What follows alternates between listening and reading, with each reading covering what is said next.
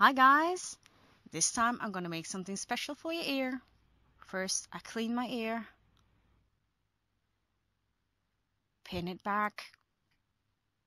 I don't want to have any products in my hair. And I take some Prosate and a Q-tip and I will glue my ear down, or half of it. Just a small amount of glue. Then I have to wait till it dries clear. And then I will roll it and hold it. Is it holding? And no, not yet. So I have to hold it a bit longer. Eventually it will hold. Like so. Then I take my Sin Wax. It's a big jar, I know. I use it a lot. Then I take my spatula and a huge blob of Vaseline and pop it on my hand so I have easy access to the Vaseline while I'm working on my ear. I take a small amount of wax and warm it in between my fingers so it's nice and easy to work with. I roll a little sausage and pop it on the tip of my ear. I will blend it with a spatula and my fingers. It has to look like someone chewed on my ear. So just a bit on my earlobe. Then I make a little skin flap. I zoom in for you guys so you can see better what I'm doing. Now I'm rough it up with my spatula so it looks more chewed on.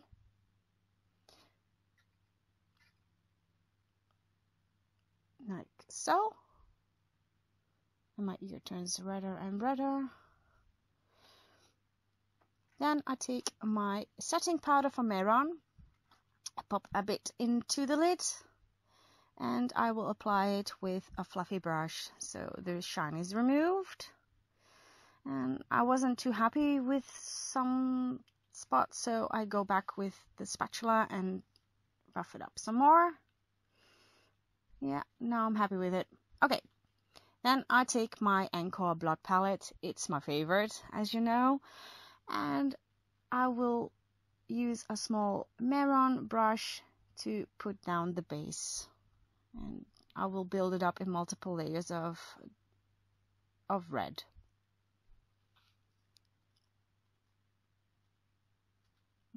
Okay.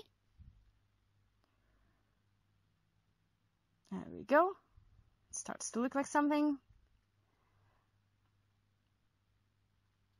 It takes a bit of time, but it will be worth it. I'm doing lots of things. Okay, then I take a sponge. I sponge it down a bit.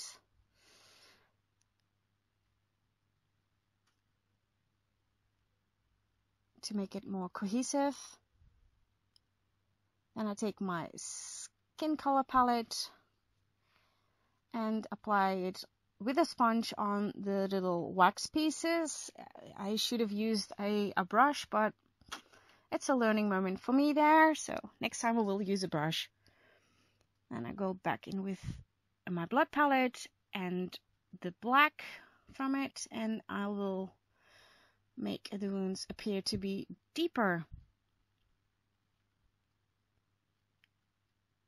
And then I use some bruise red and bruise purple to make it a bit more rougher. And I take my blood gel from makeup. It looks like something you put on a sandwich, but I would not eat this product.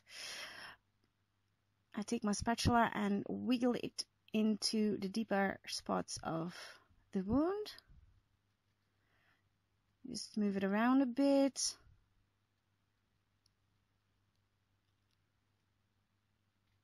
It gives more structure to the wound. Oh, my hand is in front of it. I'm sorry. It happens sometimes. just a tiny bit into the hairline.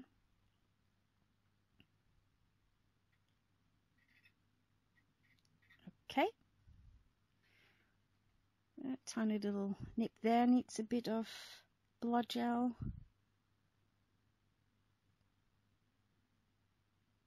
It's always harder to do SFX looks onto yourself than on someone else, because you have to wiggle and move sometimes in strange and awkward positions to apply things.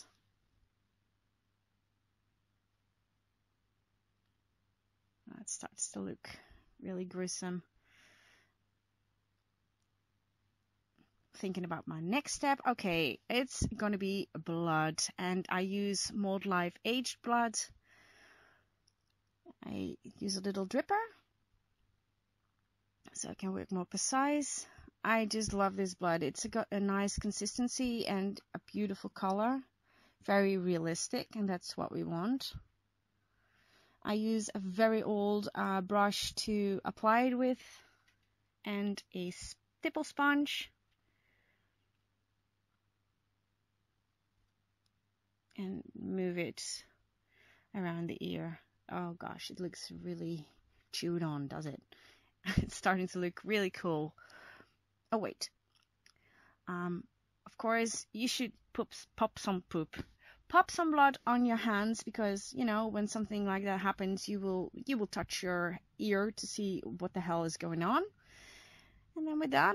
Or no, still not done. I want to put a bit more drama in it. So I take some runny blood from Vermilion, the ox blood, and let it drizzle down my ear. And again, this is also one of my favorite bloods. See how nice it runs? This nice and dramatic look. And there you have it, a very chewed on ear.